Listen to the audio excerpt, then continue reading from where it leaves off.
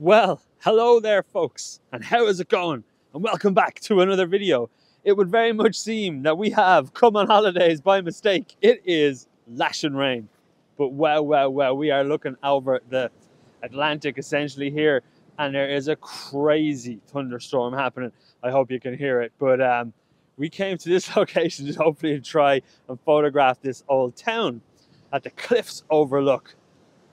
But whoa my god, that is a cliff edge. But it is lashing rain, and we're hoping that the conditions might prove themselves. You know yourself, you're standing here looking at a storm and it either goes one way or the other, epic or really terrible, and I'm hoping for the former. So let me go over here to the edge and show you at least an idea of the kind of photograph that we were looking to take, and let's take it from there. Wow, this is incredible. It's so, look at me, I'm wearing a rain jacket. Who'd have thunk it? But let's head over to the edge and have a look.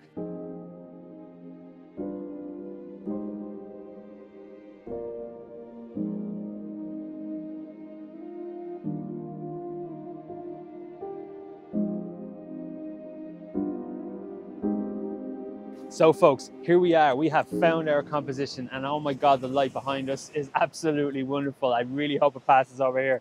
Essentially what I've done with my composition is I've cut it in half.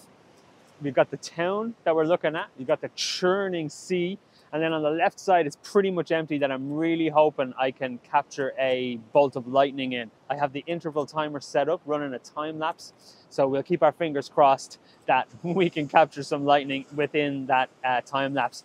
And if nothing else, there's going to be a nice time lapse. So let's keep our fingers crossed. Let's let this run through and see what we can see.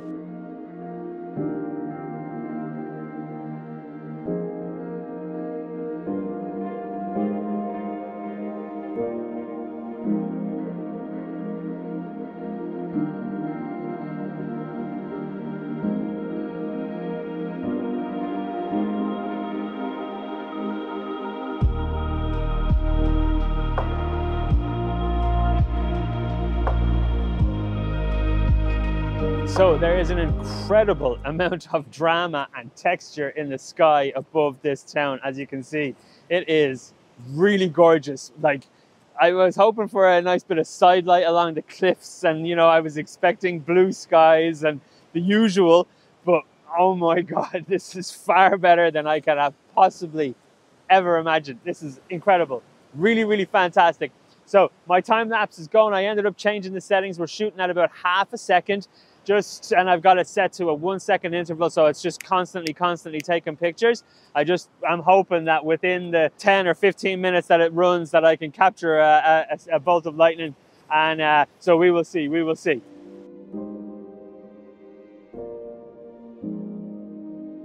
There is lightning happening over here on the horizon, and I really hope that it moves this way, which it is looking like it is doing. So we shall wait and we shall see.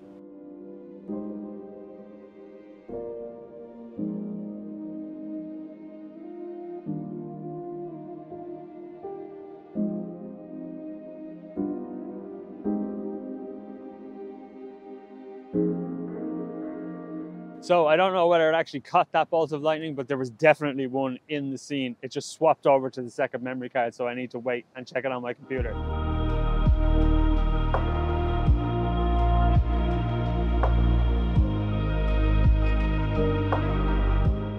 Welcome friends to the ASMR photography studio. Oh my god, I could not believe it when I found this picture in Lightroom. After taking a total of 2,574 pictures through all the time lapses I did, this one was there. I yelped with joy as I seen it come up on my screen. I don't know about you, but when taking many time lapses to try and capture lightning, the only successful way I have found to find those images is to literally go through them one by one. It was excruciating, but this final result made every moment worth it. I cannot believe that it worked so well. I am absolutely thrilled. When I went through my initial post-processing process for this image, I showed it to my harshest critic, which is Orla. We went back and forth debating about the way the image should look and feel. And ultimately I settled on this darker, moodier tone, which really emphasizes the moment. My only nitpick is that the lighting is way off to the left, and it would be absolutely marvelous if it was just a bit more centralized. But if the eagle-eyed among you squint hard enough, you will see the faintest of bolts off in the distance, and it just put the cherry on top for me. Absolutely wonderful, and a key lesson in patience, and also a reminder of why taking photographs is such a wonderful pursuit.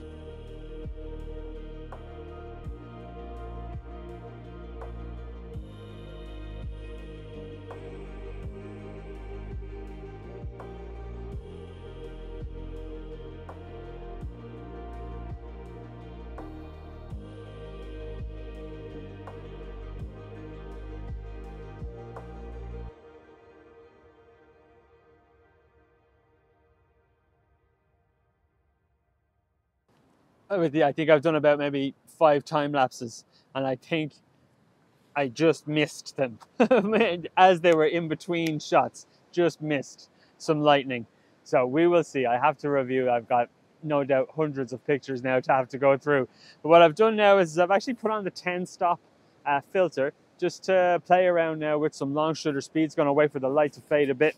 It is 10 minutes till the sunset. So just going to mess around with some long exposures and wait for the blue hour. Essentially, this is what this image is now ultimately going to turn into as a blue hour shot, unless that lightning image has already popped up on the screen and it's like blowing your minds that you had to pause the video and be like, oh my God. So let's fire on and see what else we can muster.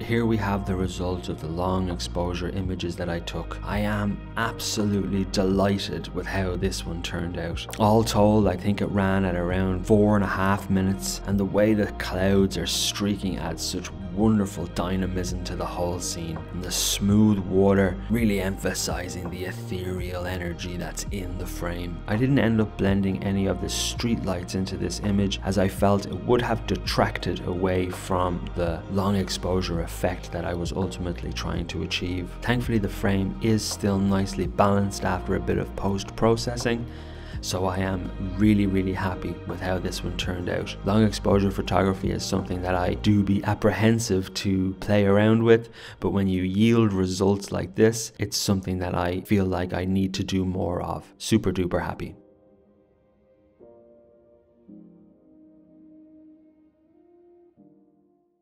Well, I have absolutely no idea whether any of those is going to work, so I have to get back to the computer to go through them all and have a look. But for now, have packed up, gonna get back to the van. I'm gonna get something to eat because we are both pretty hungry. It was a pretty wild drive to get here in the weather, but it has been incredible. The light and the drama in the sky has just been absolutely magic. So fingers crossed something can come out of it all. And so just as I was rambling on there, the battery decided to die in the camera. But what I was ultimately going to say was I'm going to continue this to the next shoot. So let's get to it and I will see you there. Well, good morning, folks. We are back still at this same location. We decided to actually stay here. The kind of camping ground that you can stay here is like super close to this viewpoint. Well, it's not an official viewpoint because you have to climb over the wall, but nonetheless, we are back. And yesterday's pictures, I still haven't looked at, but you have probably seen now at this stage. I'm super happy with those super long exposures that I took, but I just was hoping to get a bit of light catching in the sky this morning. yesterday's pictures are so cold and they're so wet, and I was really hoping just for a bit of warmth in the sky. And I'm not going to get any direct light down here. Is essentially what I'm looking at here, if you can see that. But I was hoping to kind of get a bit of color in the sky, just as a contrast, you know, just to contrast the kind of super cold images that we were looking at yesterday, to hopefully trying to get some kind of warmth in the sky. Now, I don't know if you can see here, I hope you can, there's like a nice kind of leading line that we've got going on here to our right that takes us into the scene and into this town and then to the vast expanse of the sky. But on the other side of this kind of cliff edge here, there are some pretty harsh street lights, and they're causing a very awful orange glow on the water. So we'll stick around a bit anyways and see if we can kind of control that and bring it, you know, try and balance all of these elements that are in the frame. But some things to look out for when you're composing your images are street lights like that would ultimately blow out the bottom edge of your image. Yeah, there is a bit of light happening up there, so let's keep our fingers crossed. Anyways, I won't ramble too much because this video may be a bit long now. I'm not too sure just yet, but so let's fire away and let's see what magic we can muster. So an interesting turn of events. They just turned off all of the street lights. So I'm able to, the orange kind of washed out color that's down on the water's edge now is gone, which is really wonderful. But the town now is like very dark. So I think, like I mentioned yesterday with those images, in terms of trying to blend those kind of elements together of the artificial light, I don't think I will end up doing that for the previous images, yesterday's images, but I think I may do that for these images just because it's so dark. But we will see. It's still a bit early. I think we've got maybe about 15-20 minutes before the sun is officially up. But you can already, I hope you guys can already see that there is still a bit of color beginning in the sky. So we'll keep our fingers crossed and let's see how they turn out.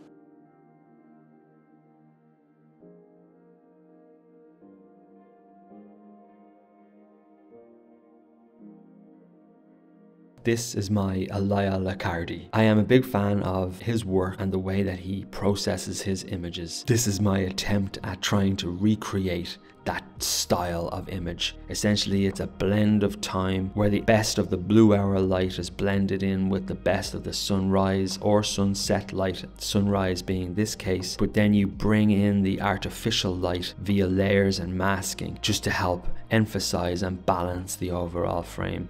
It's something that I've always toyed around with in post-processing many times, but never really kind of got this result, and this is one that I am happy with, hence the reason why it has made it the cut for this video. But nonetheless, yeah, I still have lots to learn in relation to the post-processing of this style of imagery, but I do really still like the overall result, and a good start to my journey of Elia Liccardi-ing my photography and travel photography.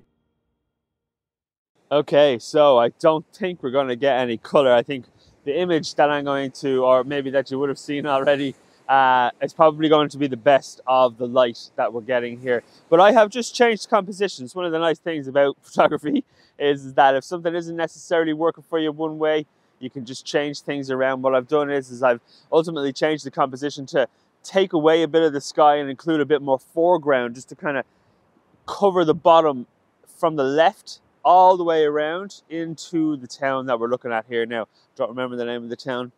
Let's hope I can remember to pop it up on the screen here for you. But it is an incredible scene. It's such a beautiful view.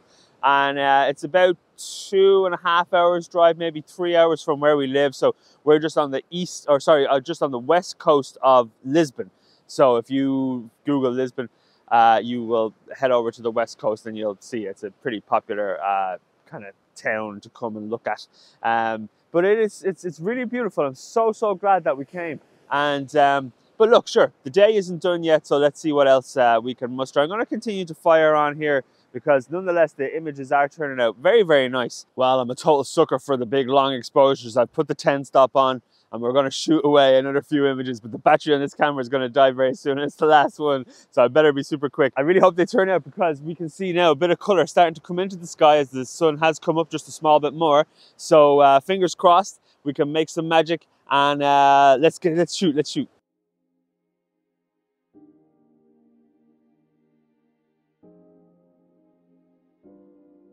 Ah, folks, the long exposure.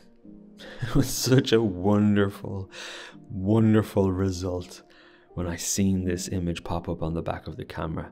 And then running through the usual post-processing that I do, I am thrilled with how it all turned out and how it looks and feels. This is the kind of image that I had in my mind's eye before even arriving to this location, and I am so happy that I was able to fulfill that brief to myself. Albeit at a sunrise more so than a sunset time, having a touch of side light of sunset light along this cliff edge would have just been absolutely magic. But the soft, ethereal light that the sunrise offers here is just so wonderful. I am really happy with how this image turned out. And for me, I don't know, I think it may be my favorite one. But I will let you guys decide in the comments below which one you prefer.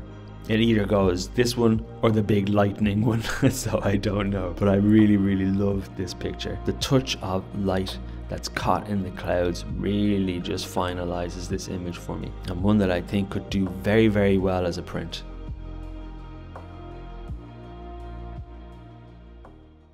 Well, folks, I am super happy with how all of this turned out. I got a good feeling about it all. I haven't seen any of them yet. You have, but I've got a good feeling about them.